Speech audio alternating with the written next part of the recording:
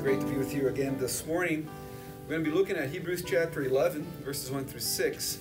And before we begin, I want to again encourage you to attend the Tabor Lecture Series, not this Friday, but next Friday, April 1st and 2nd. Dr. Chad Van Dixhoorn is arguably the foremost world scholar on the Westminster Assembly from a Bible-believing perspective, and considered a good public speaker as well. It's going to be a mix of church history, theology, and practical application as well. So I encourage you all to come and bring others with you. Hebrews 11, verses 1 through 6.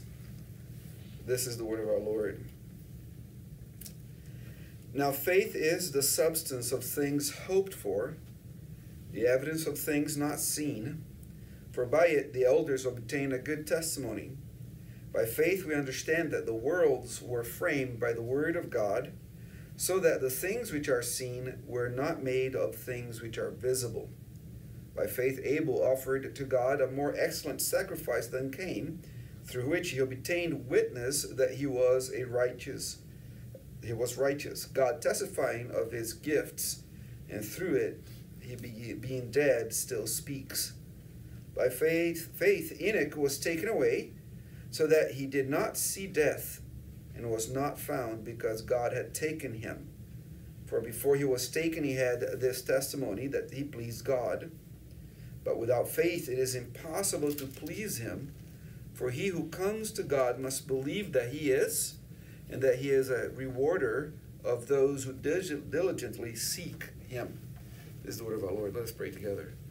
Father, we pray that you open our eyes to see wonderful things concerning you from this portion of your word. We pray in Jesus' name. Amen. If you haven't noticed, the last 2 years have created so much change, so much uncertainty, so much disruption. Even before we began here, you guys were talking about how you have to make appointments still to do things because of all the COVID issues. And one of the things that this disruption of the usual has caused us to do is to reconsider what success is. Perhaps not deliberately, but we have changed our goals as a society and even in the church. Not getting sick became the main goal of some people. Staying alive became the main thing that people wanted to do. More than staying alive was not dying. There's a difference between staying alive and not dying. People are just more concerned about not dying than actually living for the last couple of years. For some, just to survive the pandemic was over, till the pandemic was over, was just the meaning of life. That's all they wanted to do. Now, I wanted to harness this time of reevaluation that we have been going through for the last couple of years to encourage all of us to rethink how we define success. What is a successful believer in Jesus Christ? The last time I spoke here in chapel, we enlisted the Beatles to teach us. And the Beatles taught us that all we need is love. Foundational to our definition of success is being loved by God and loving him back. Today I wanted to enlist another boy band from the 60s to help us. Have you ever heard of the Monkees? Yes. There's even a TV series of the Monkees. And the Monkees will help us understand that each one of us must say, I'm a believer. I'm a believer. And that's really at the core of the definition of success. Remembering I am a believer. To be successful, truly and really successful, we have to believe what we believe. Does it make sense to you? We have to believe what we believe. Sometimes we have our statements of faith, we have the things we say that we believe, but then life hits, and that belief doesn't come out in what we do. So in order to be successful, we must believe in what we believe. Success is believing. success in overall is pleasing God, and you can't please God apart from believing God. God simply will not take pleasure in us or in our accomplishments apart from faith, no matter how great those accomplishments are. You can see that in verse 6, where the Holy Spirit says, "But without faith it is impossible to please Him." As a matter of fact, the book of Proverbs says that even the plowing of the wicked is an abomination to the Lord. The daily good things of life are an abomination to the Lord when they're not done in faith. Without faith, there is no success. That's the point of verse 6. And a faith that is acceptable to God believes at least two things. It believes that God exists, and it believes that God rewards His people. All of faith can be summarized, can fit under these two categories. God exists, and He rewards His people. Everything else, all the other I believes, all the creeds can fit under these two statements. God exists, and He rewards those who seek Him. So the first component of a successful faith is believing that God exists. And just to state the very obvious, at church I often tell people that my kids endearingly, or sometimes not so endearingly, call me Captain Obvious, because I have this necessity to state the obvious. And you'd be surprised as a pastor how often the obvious is not as obvious as it should be to people. But just to state the very obvious, believing that God exists means that one must believe in the objective reality of God. Not that God exists within you, but that God exists apart from you, the objective reality of God. That means believing that God really exists. In the context of Hebrews, a belief that God is, as it says here in verse 6, means that one must believe that the sovereign, miracle-working God of the Old Testament, the God of the Bible, exists. Verse 6 is not given to us in a vacuum. It's in the context of Hebrews.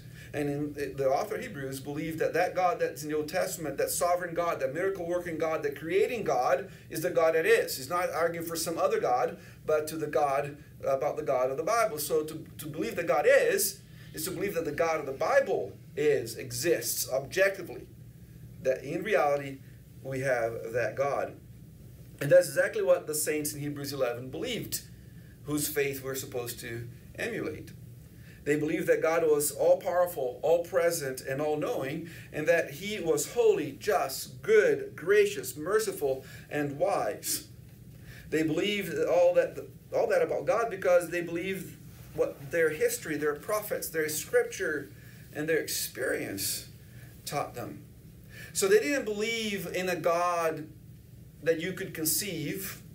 They didn't believe in the AA God, a God that you can make after your own self, but they believed in the God of the Bible. So when the author of Hebrews says in verse 6 that we have to believe that God is not any God.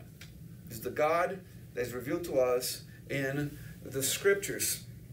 And they believed that this magnificent God really existed. It is the same faith in the same God that we have. They are the pattern of our faith. We believe in the great God of the Scriptures. We believe in the God who is a spirit, infinite, eternal, and unchangeable in His being and wisdom, power, holiness, justice, goodness, and truth.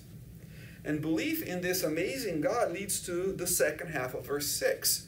You must believe that God is, and that He is the rewarder of those who diligently seek Him.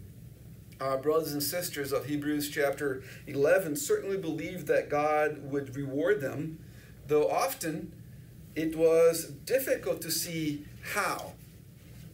Some were called to trust in God's ultimate blessing and equity, that is justice, with suffering even unto death. Look at verse 35 of chapter 11.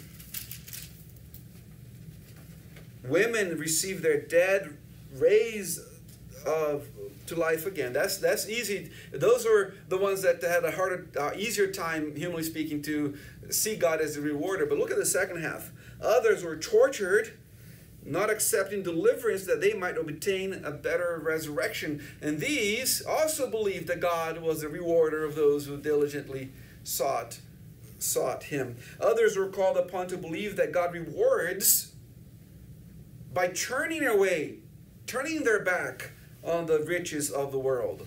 In verse 27, speaking of Moses, it says, "By faith he forsook Egypt, not fearing the wrath of the king, for he endured as seeing him who is invisible." He turned his back on the riches, Moses did, believing that God is the rewarder of those who diligently seek him. Whether these great people of faith were called to focus their belief on God's rewards in history or in eternity, they all believed that God was actively working in them and through them and for them. They actively believed that God was the rewarder of those who diligently seek him. And because of that, they were successful, because they were believers. They believed that God would reward them even though they could not always see or understand. Without this faith, it is impossible to please God. Without this faith, life cannot be called a success, no matter what others may call it.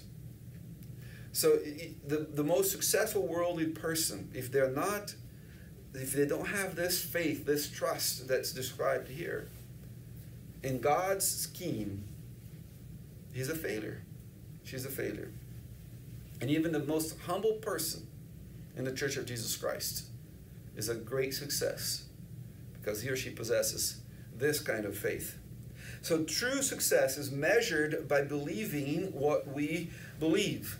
We can list the things we believe, but often we live in practice other things. We don't live those things that we say that we believe in practice. We fight to the death those who deny the fundamental elements of our faith, our creed. Now, we will argue till we die for the truths of the Westminster Standards, and we should, but when it comes to facing everyday issues, loving our wife, being patient with our kids, loving the brethren, we can end up acting contrary to what we believe.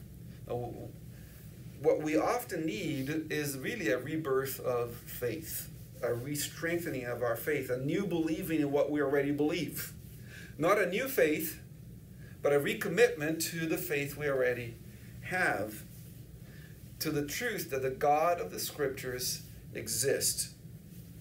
And in addition to the massive truths about God known to the Old Testament saints, we, through the incarnation of the Lord Jesus Christ, can understand even more. So remember that all these saints that are listed in Hebrews 11 only had the Old Testament. We have the fullness of the revelation of God. And the God of the New Testament is not greater than the God of the Old Testament, because he's the same God. But the New Testament revelation of God is greater. As the Apostle John so beautifully says, no one has seen God at any time. The only begotten Son, who is in the bosom of the Father, he has declared him. And that word declare there means to explain, to exegete. Jesus exegetes God to us. A benefit that the saints of Hebrews 11 never had. We can understand the full revelation of God.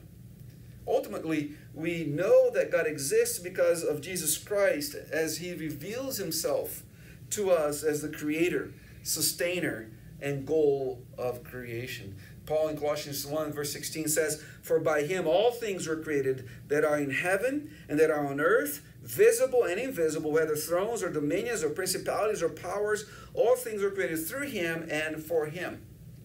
So we must believe what we believe concerning Christ as the creator.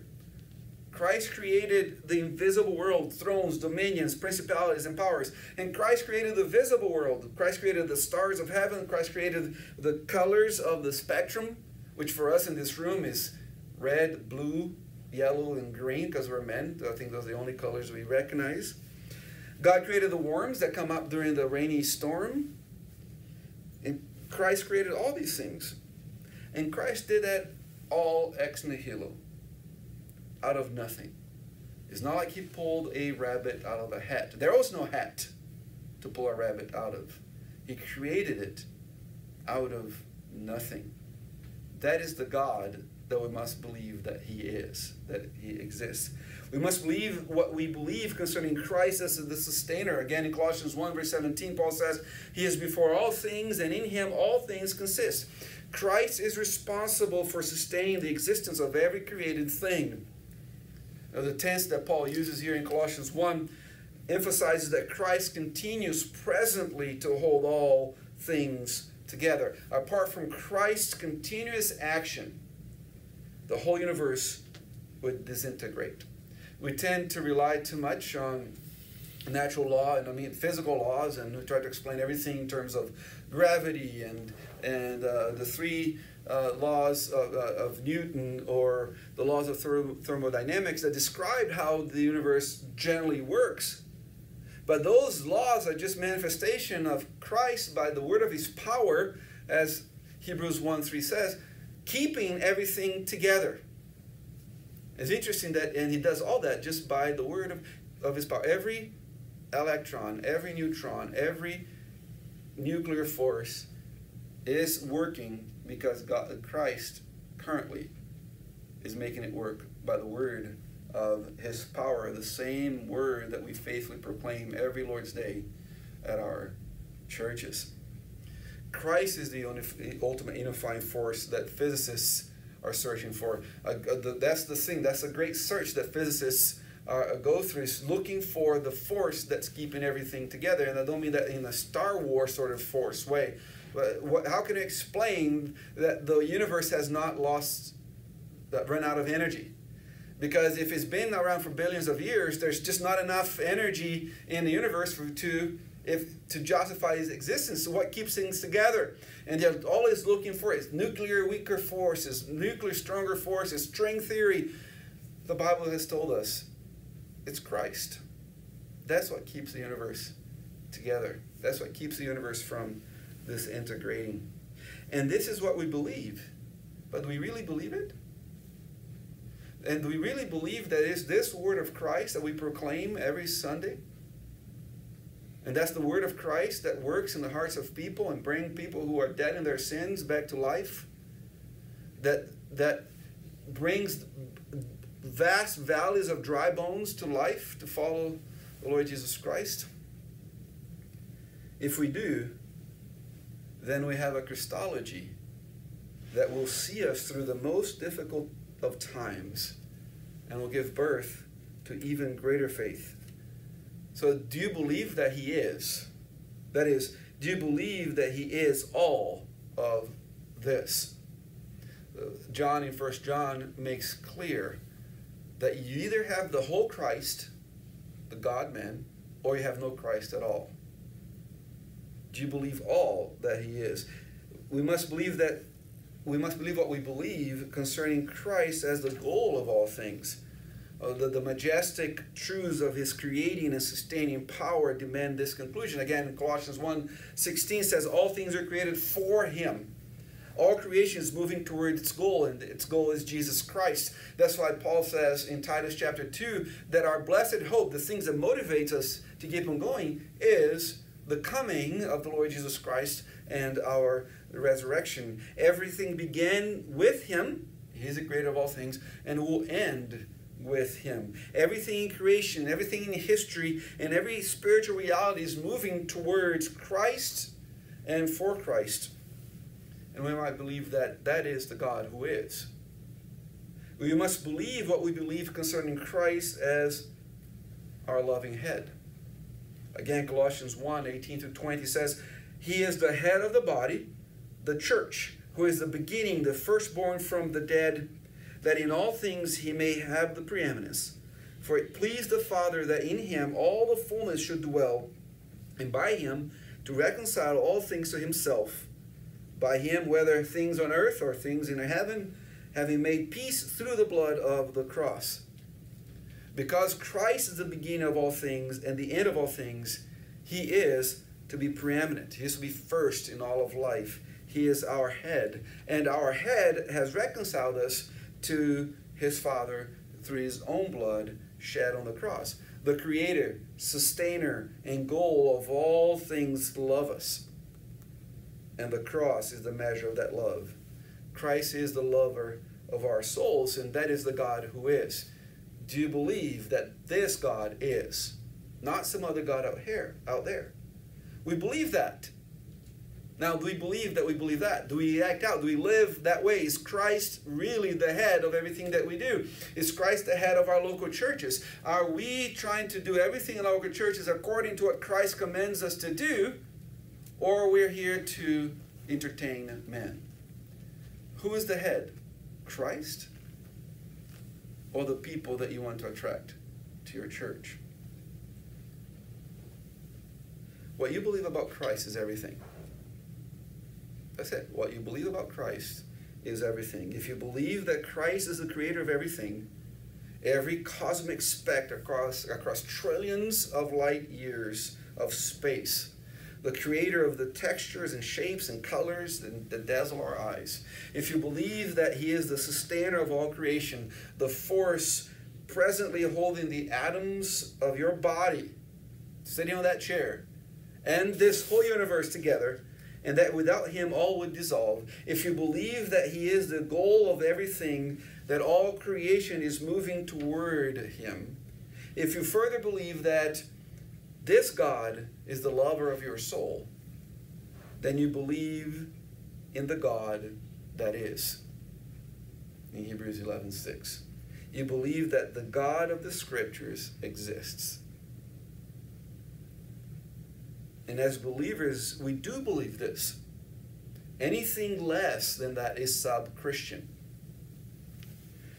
So do you truly believe in what you believe? If your belief is deepening, though you have been a believer for years, it will change your life even right now.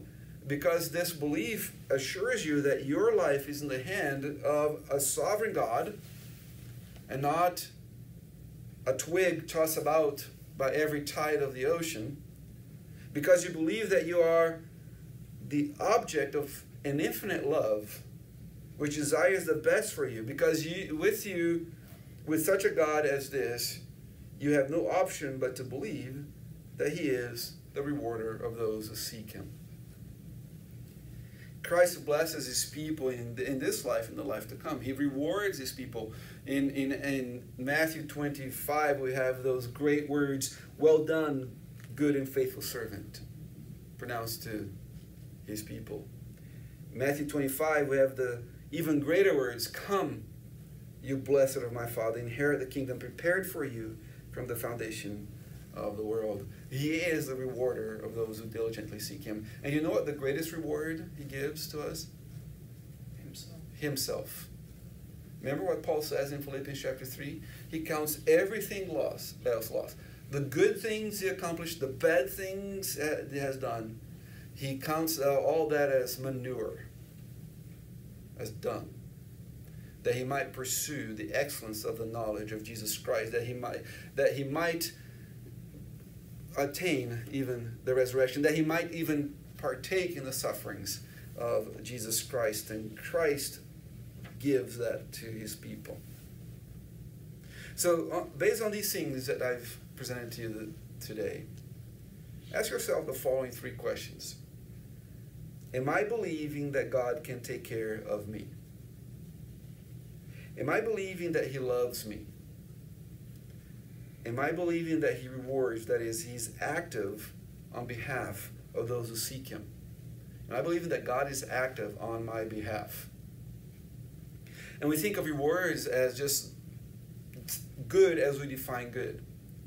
In Hebrews 2, there's this intriguing passage where it says, the author says, that Christ, the Son, prayed that the Father would deliver him from dying, from death. And then he says, and the Father did. And he said, wait a minute. That doesn't seem to be right, because I read in the Gospels that Jesus died, that he prayed at Gethsemane, and yet said, whatever your will is, and the next morning was the crucifixion, and he died. The point is that God rewarded Jesus freed him from death through death in bringing him to life. So God rewards according to what he calls good. And we can take that to the bank. Christ, the creator, the sustainer, the goal and lover of our soul. That's the God we believe. So do you believe in what you believe? If so, you are very successful people. Let's pray together. Father in heaven, thank you for